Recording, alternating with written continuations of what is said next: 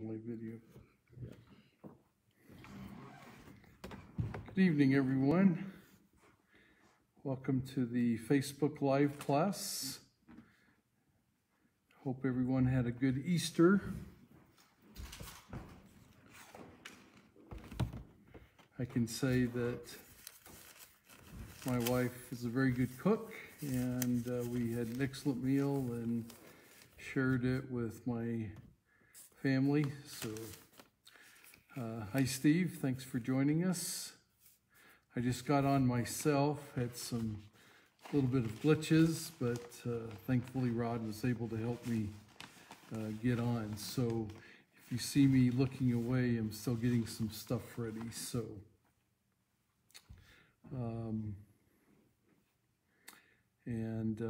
as I say, we'll be in Romans 14 tonight. Looking at some stuff there. So, and I hope everybody got a good nap and is well rested and everything. So, hopefully today is a good start to the week. So. All right, so we're going to be looking at Romans chapter 14. Has to do with, as some versions call it, matters of disputation. Some use the term just opinions, and others use the term disputable matters, which is the NIV. But most of your other mainline versions use the term opinions. And we have to remember this was a fairly long, hi Jerry, section that Paul writes about. Both all of chapter 14 and most of 15 deal with this. So it must have been important to Paul because of the amount of time and the length of writing he spends on this. So let's also remember that Paul had never been to Rome during this time, hi Lori, and that he has probably gotten information from people who lived there and then kind of watched or came back to him. Good evening, Tammy. Good evening, Mona.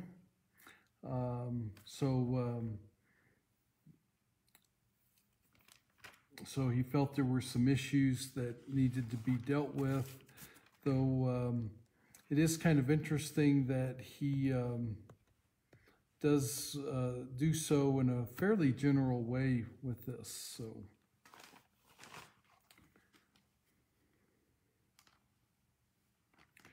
sometimes this passage is actually avoided by some teachers due to what they think may be complex matters. However, it may be more in trying to apply this passage more so than the teaching itself. So I'm going to read out of the New American Standard first, and then I'm also going to read some out of a translation called the Passion Translation, to show you some differences and everything. So starting in verse 1. Now accept the one who is weak in faith, but not for the purpose of passing judgment on his opinions. One man has faith that he may eat all things, but he who is weak eats vegetables only. Let not him who eats regard with contempt him who does not eat. And let not him who does not eat judge him who eats, for God has accepted him. Evening, Becky. Who are you to judge the servant of another? To his own master he stands or falls, and stand he will, for the Lord is able to make him stand. One man regards one day above another.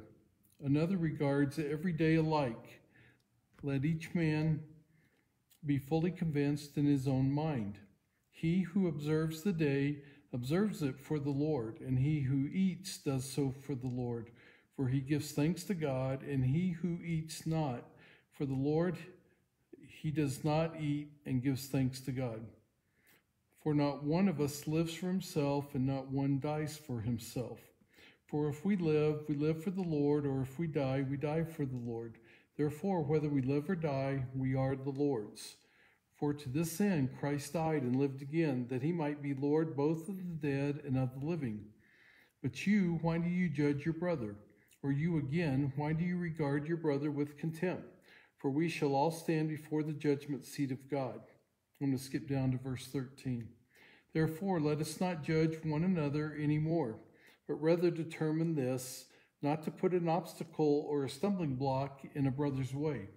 I know and am convinced in the Lord Jesus that nothing is unclean in itself, but to him who thinks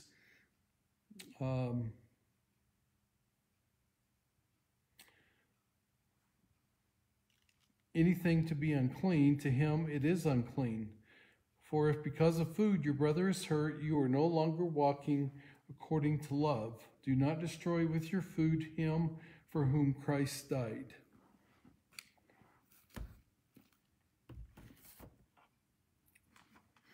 And then from the Passion Translation, it goes like this. Offer an open hand of fellowship to welcome every true believer, even though their faith may be weak and immature, and refuse to engage in debates with them concerning nothing more than opinions. For example, one believer has no problem with eating all kinds of food, but another with weaker faith will eat only vegetables. The one who eats freely shouldn't judge and look down on the one who eats only vegetables. And the vegetarian must not judge and look down on the one who eats everything. Remember, God has welcomed him and taken him in as his partner. Who do you think you are to sit in judgment of someone else's household servant? His own master is the one to evaluate whether he succeeds or fails, and God's servants will succeed, for God's power supports them and enables them to stand. In the same way, one person regards a certain day as more sacred than another, and another person regards them all alike. There is nothing wrong with having different personal convictions about such matters. For the person who observes one day as especially sacred does it to honor the Lord, and the same is true regarding what a person eats.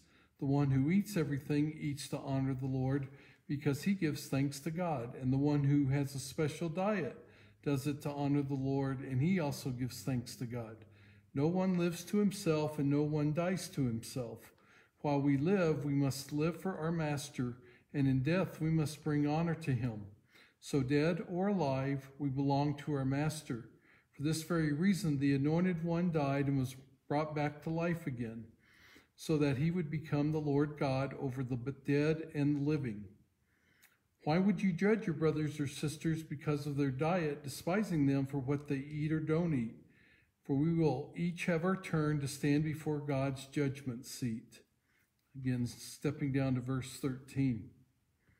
So stop being critical and condemning of other believers, but instead determine to never deliberately cause a brother or sister to stumble and fall because of your actions. I know and am convinced by personal revelation from the Lord Jesus that there is nothing wrong with eating any food, but to the one who considers it to be unclean, it is unacceptable. If your brother or sister is offended because you insist on eating what you want, it is no longer love that rules your conduct. Evening, Larry and Nancy. So, Paul here uses the term weak and strong depending on how he defines people's faith here in certain things. And he uses two examples that we see. One has to do with the eating of meat, and the other has to do with observance of days, certain days. We might call them holy days and such. Now, these this meat issue, some people think might have been due to the fact that some meat was sacrificed to idols, and then if people ate it knowing what had been done to it, it would violate their conscience. That's definitely true in 1 Corinthians chapter 8. However, we really don't know what the problem here is. Not only could it be that type of issue, it could instead deal with Jewish purity food laws, such as kosher food. It could also deal with vegetarianism, or another way of saying that would be asceticism, where people would eat very plain diets and trying to keep very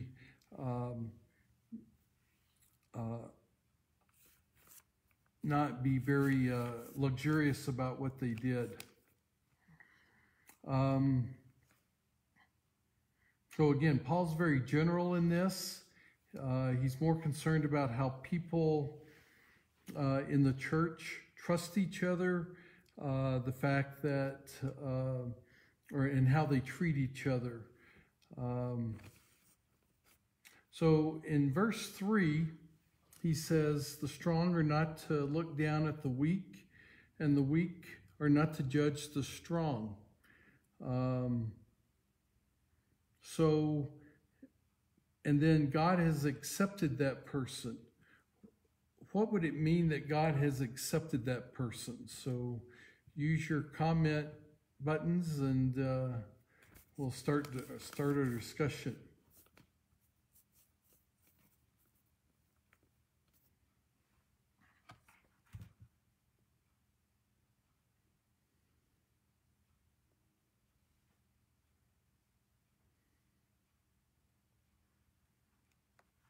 This translation used the term God has welcomed him, by the way.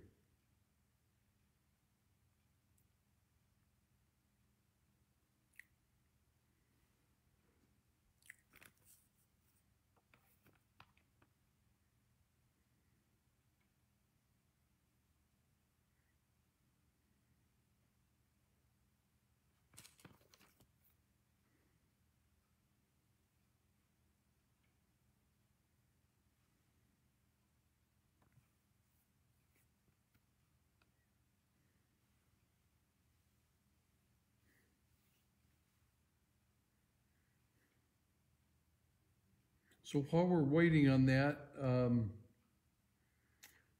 in a few other places in the New Testament, Paul deals with sometimes observance of certain days, and as I mentioned, sometimes meats. Jim Squires, hello. God doesn't screen people as we might. Very true. But in those places in Galatians and 1 Corinthians, Paul seems to be a little more concerned about the fact that these are affecting people's salvation, where here he doesn't seem to be as concerned about that it's just a matter of opinion. So these do not seem to be issues that would cause us to lose our salvation. So just keep that in mind also. So question, how would God accept, God accepting a person, how might we define that?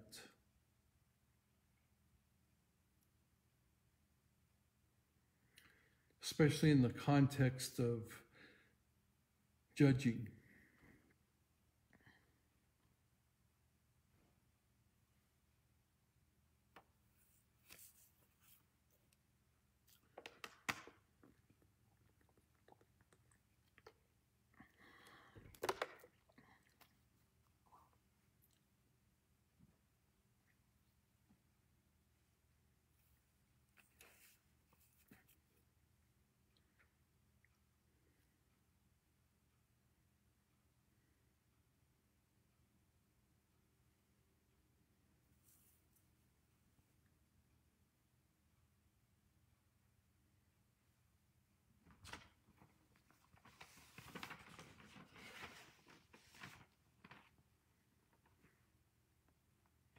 So in verse 3, it says the one who eats freely shouldn't judge and look down, and also the one who does not eat meat should not judge the one who eats everything, because God has accepted him or welcomed him. What does that mean, that God has accepted him?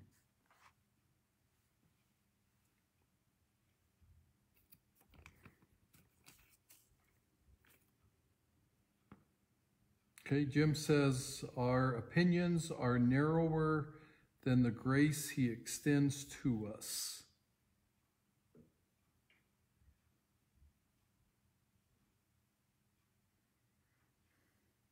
Lori says he finds favor with them.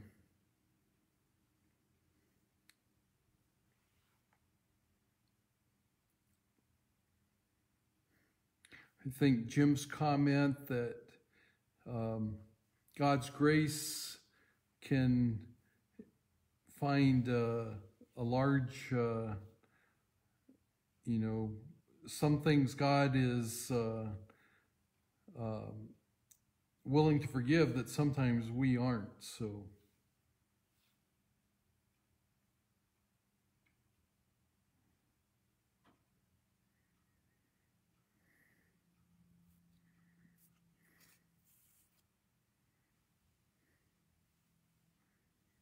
one of the things I thought about was, if we are actually judging or looking down at someone, in a sense, we're taking the place of God and what his actions might be. Becky says, God's grace isn't based on silly things like food or holidays. Yes.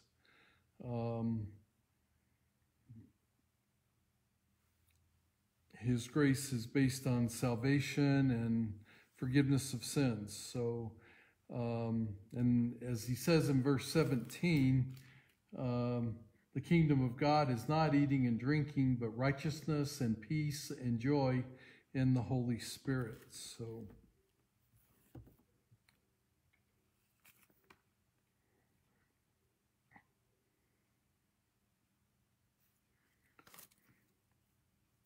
what might be some things that cause some people to want to observe special days that they had?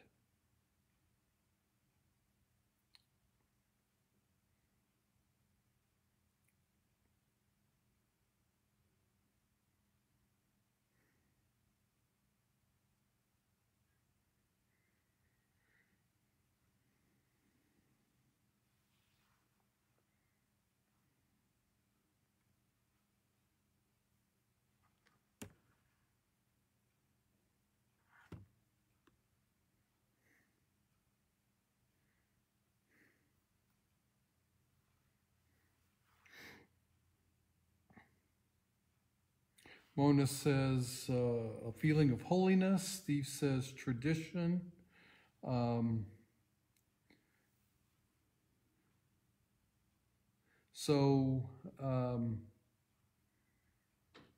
What type of days might cause a feeling of holiness that some would want to watch or some would want to observe?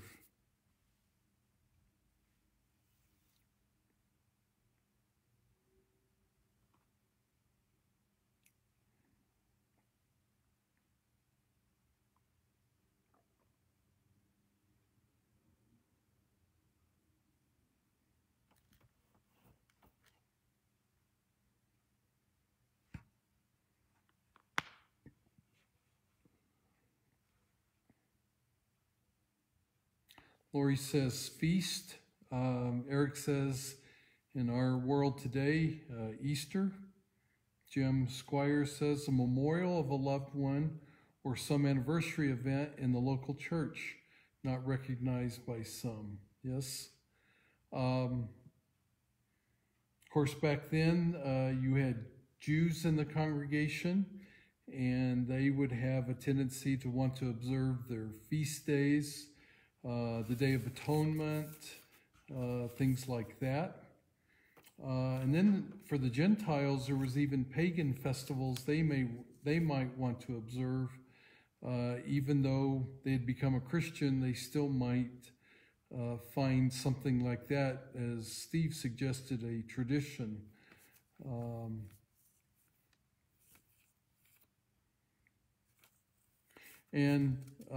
Again,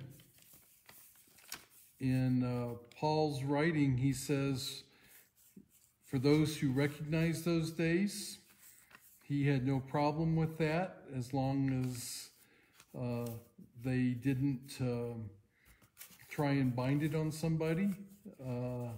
And if they treated every day the same, that was fine too.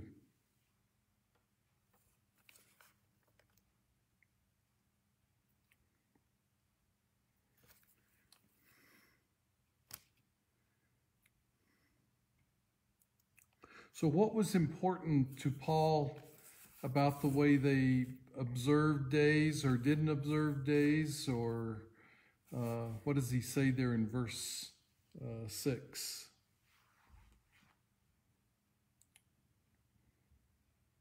Becky says, anytime we do to something to bring glory and recognition to God should be okay with us.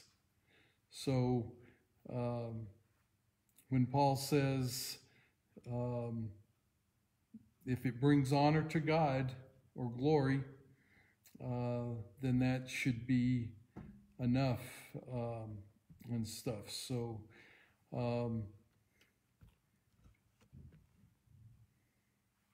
okay, Becky also says, Paul was concerned with their hearts. Yes. Hearts, attitudes, minds, more so than anything. In fact, in dealing with meats, we have the passage where Jesus said, it's not what goes into you that makes you impure, it's what comes out of your mouth, so which comes from your heart. So that's so even Jesus felt that way as well. And we have to remember here that the people who say didn't eat meat or wanted to observe certain days, to them this was very important. In their hearts they felt it was absolutely necessary and even morally important here. So we need to keep that in mind for our fellow brother and sister, that while we may feel we have liberty to do something or not do something, there'll be other people that don't want to do certain things, and or they want to observe special things, and that can we do not want to affect their conscience. Will be the end of this. So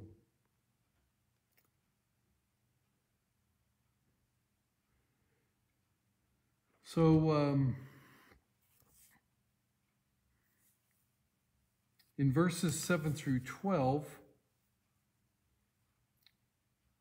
Paul talks about the fact that we all affect each other. Becky says, only God can judge our hearts. We are to love and accept. Yes. So in 1 Corinthians 12, where it talks about the idea of each member of the body or of the church has a role, and but it's like if you hit your little finger with a hammer, the rest of your body hurts as well. So we can definitely affect each other, but whatever we do should be for Christ and stuff. This passage that Paul quotes comes from Isaiah, and Paul also uses it in Philippians 2. but shows kind of the sovereignty of God here, that we should accept, what God has given us. If we were wanting to truly be in agreement with each other, God would have cloned us or made us robots. But instead, we're all completely different from each other, and we will all have different opinions and different ideas and ways of, and different processes of how we think about things.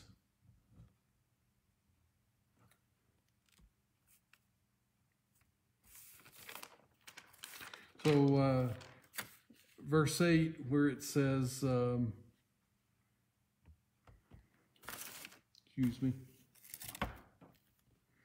for if we live for the Lord. If we die for the Lord.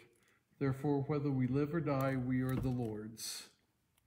So I thought that would be actually a great epitaph on a tombstone for somebody that's lived a life for God. So.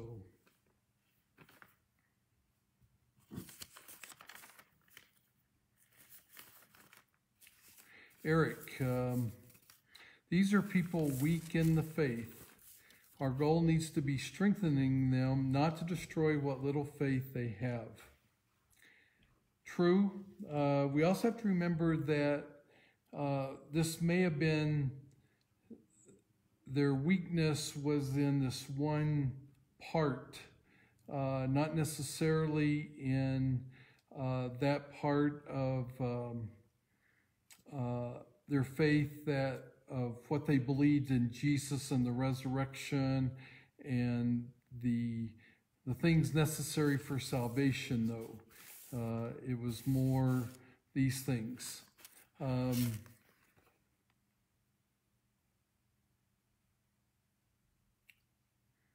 then verses 10 through 12 will stand before the judgment seat of God and give an account.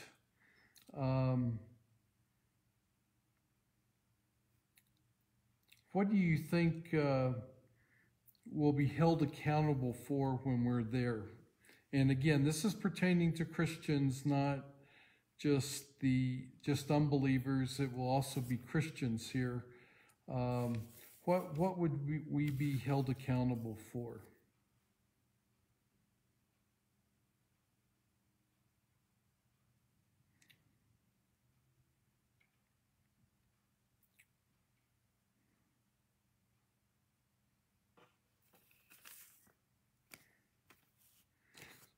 Becky, everything we've said and done,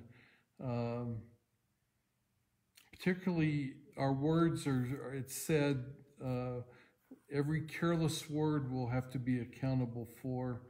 How we use the talents God has given us, how we've used the finances, and also our time is important.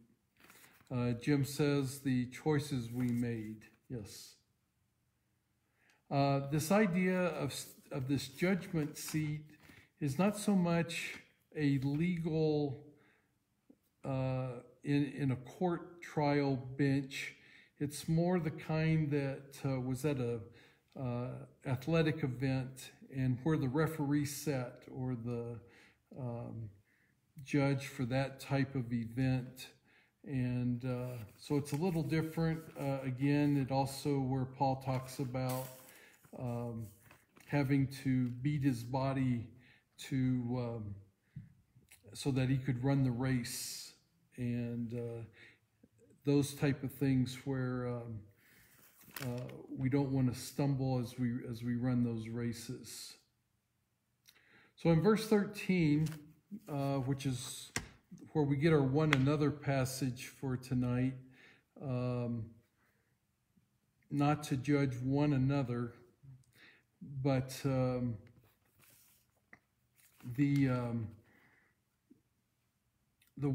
phrases there, make up your mind and determine, are attitudes we must have to avoid judging each other.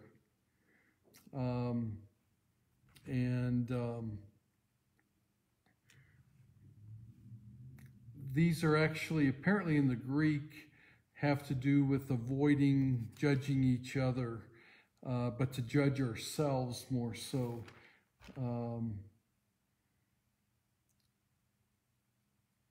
So to think about the meat and not eating it, what was the stumbling block that could occur there that Paul talks about?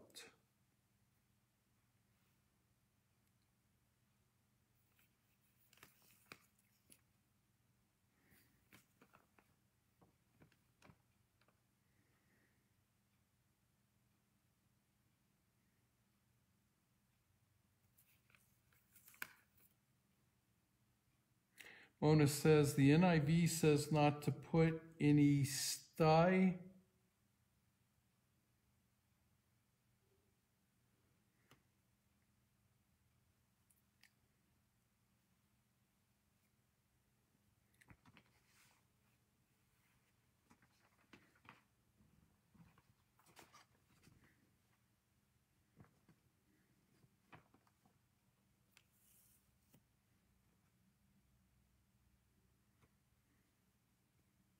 Any stumbling block or obstacle in your brother's way. So what would that be? Or what would the action be if we did that?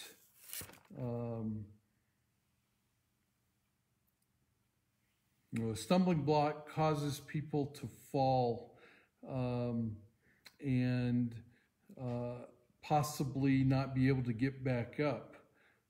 So Paul is saying don't do something so you don't put that there. What would that be?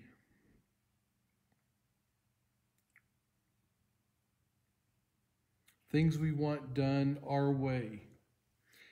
And in this case with the meat, it was, I'm going to eat meat no matter where, no matter what, even if it was something, let's just say it was the person that was weak in the faith was a vegetarian, for an example. So if somebody ate meat and it it violated his conscience because he then felt like he had to eat meat, that would be a stumbling block.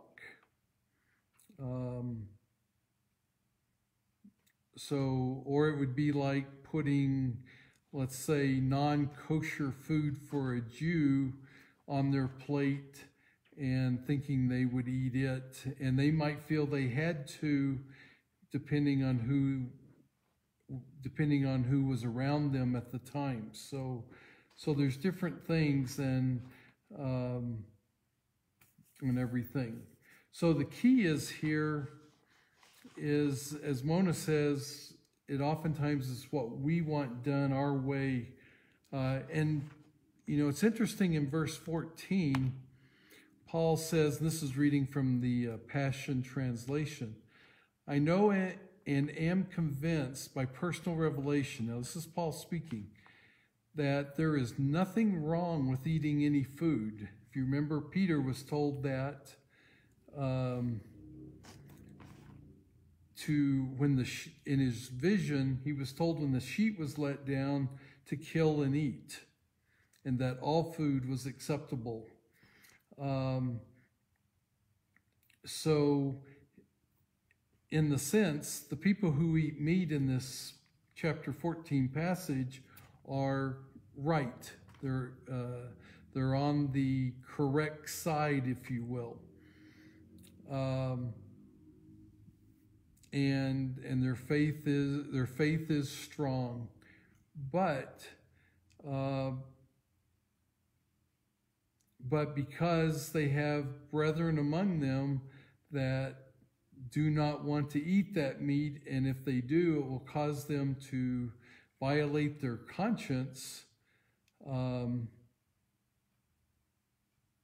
that's the problem. And Eric just said, trying to enforce something that goes against another's conscience, even if it's okay to do so.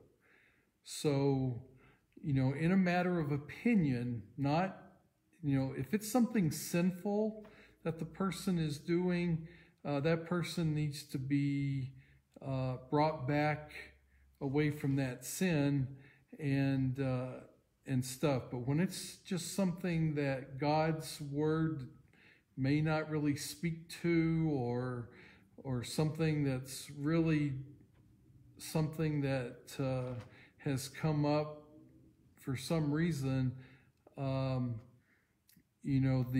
idea of enforcing it, but if it violates somebody else's conscience, is really wrong. Paul says it's not loving to do that.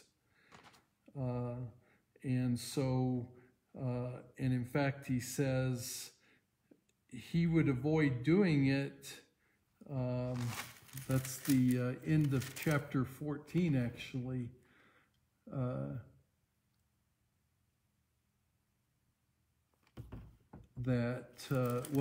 It talks about in the chapter 14 that those who do so violate their conscience.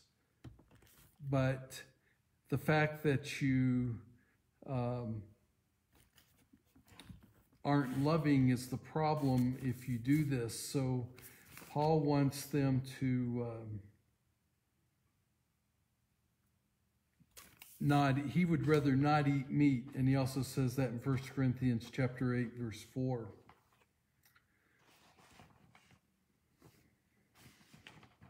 So here's a scenario that, imagine the early Roman church in the midst of an issue like this. What are some things you think the groups might be saying about each other? The ones who are strong and the ones who are weak. What might they be saying regarding, eating of meat or not eating of meat, and observing holy days or not observing?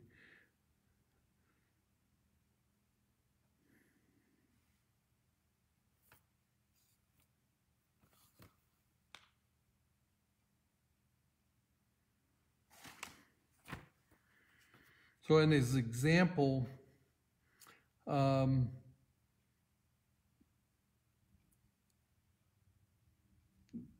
might say, she doesn't care about Scripture. He's just an old school conservative. And then the other group might be saying, she's a crazy liberal. If he'd only see it my way, he'd finally get it. Why doesn't she just play it safe, so to speak? Better safe than sorry. Jim says those liberals are taking over. And Becky says, you should or should not. Yes, that's not our job. So again,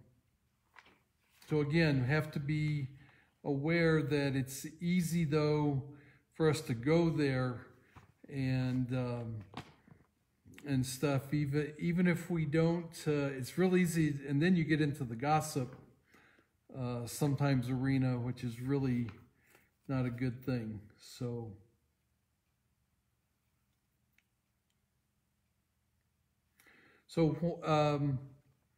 this is kind of in the realm of this judging, but why is judging people's motives a risky business?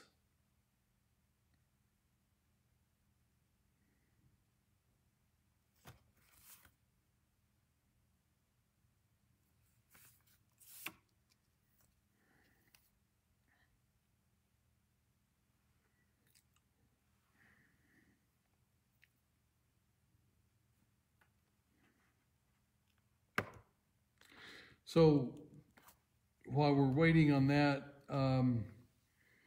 I have a couple commentaries on Romans that I used for this lesson. Jim says, lack of understanding the context. Becky, you don't know their motives. That's very true. And Eric says, we cannot know a person's heart. Yes. In fact, an example given after that is Why do you think the vegetarians didn't want to eat meat? Was it because they were dull and stupid? Which some people might actually think, or was it really because they wanted to honor God? You think about Daniel.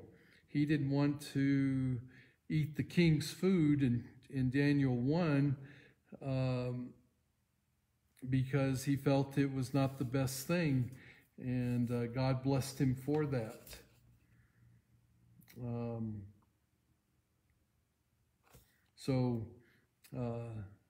Becky says, we judge others by their actions, but we judge ourselves by our motives. Yes, and because that's what we see.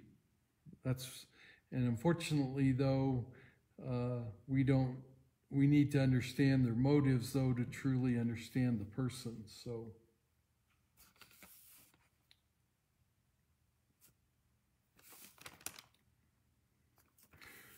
So the strong in faith here, such as the ones who were meat eaters,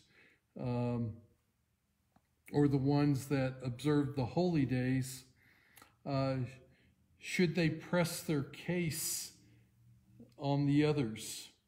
Should they say, Paul said we were right, and so you should do what we are doing?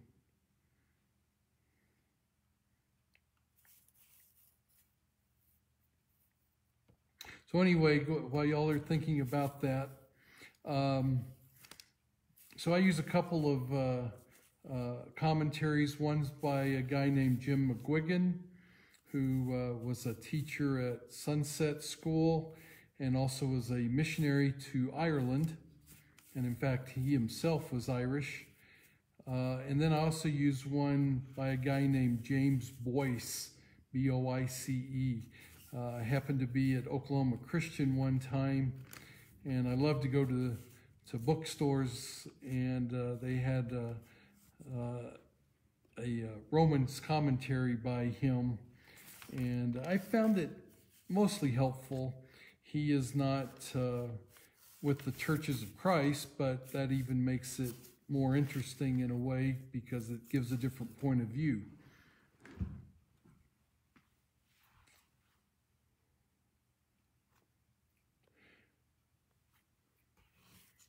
So the question is, should the strong of faith in this passage, the meat eaters, let's say, should they press their case on the people that are weak in faith and tell them they should eat meat?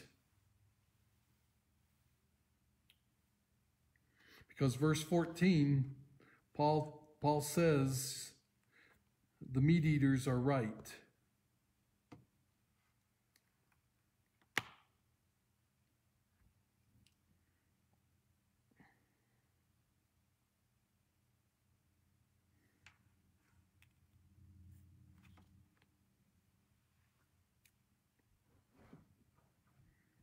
Another way of wording this is,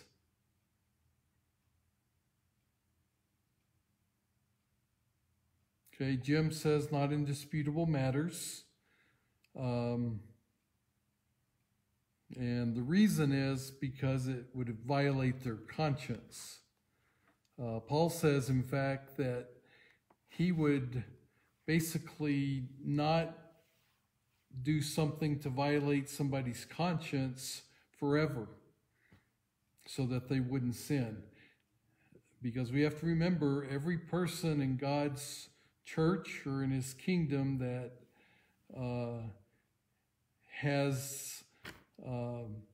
should be held just like a child of God, like we are.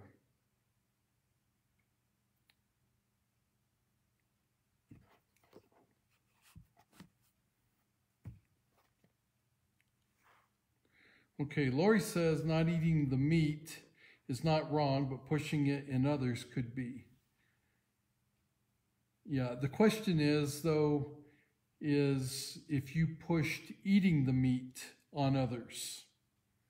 Because that's what Paul says is actually the Christian, where Christians have the liberty to do so here. The people not eating the meat were being restrictive because they felt it was actually wrong to do so.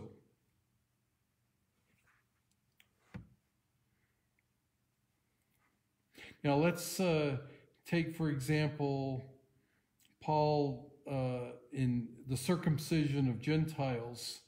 Paul certainly thought that was absolutely wrong because that did affect people's salvation and imposed a legalism on the Gentiles, what Peter says in Acts 15 as a burden that the Gentiles should not bear. So that was not a disputable matter to Paul. That was something that needed to be looked at and a judgment made on whether it was right or wrong. Eric says, God will judge in these matters. If we press the issue on meat, we're making a judgment we shouldn't make. Yes, and that's oftentimes the way this section sometimes is worded in Romans is agreeing to disagree. And that's what basically this comes down to, that there are matters that one side comes down on, the other side comes down on differently, and the biggest thing is the sides should agree that both can have their way. Now, sometimes an issue can be can be very strong, but we have to try and be loving, and we have to try and really look into this to see if what teaching there is and whether we can apply the word to these things. Eric says, mask or no mask. Yeah, I mean, to me, and I thought about this, there is, of course, nothing in Scripture regarding this. I don't think it's a matter of salvation, so it definitely falls into the opinion realm. There is some things regarding whether or not, science, following the law, those type of things we had dealt with, but currently it's completely a matter of opinion, and so neither side should judge the other as to what they're doing about this. So, and we should just be accepting of each other.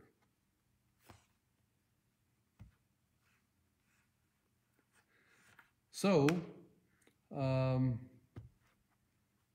that's the lesson I had. I hope it's helpful. Eric will be bringing a lesson in 2 weeks, and still in the One Another series, and then we're going to see from there if we will continue this a different series or not. So let's close in a word of prayer and go from there. Holy Father, just come before you, and Father, we know that sometimes there are issues in the church that have divided churches and have caused great anguish, and Father, we just ask that for those type of things, that it's our hearts that are touched, that we ask your Spirit to move us. In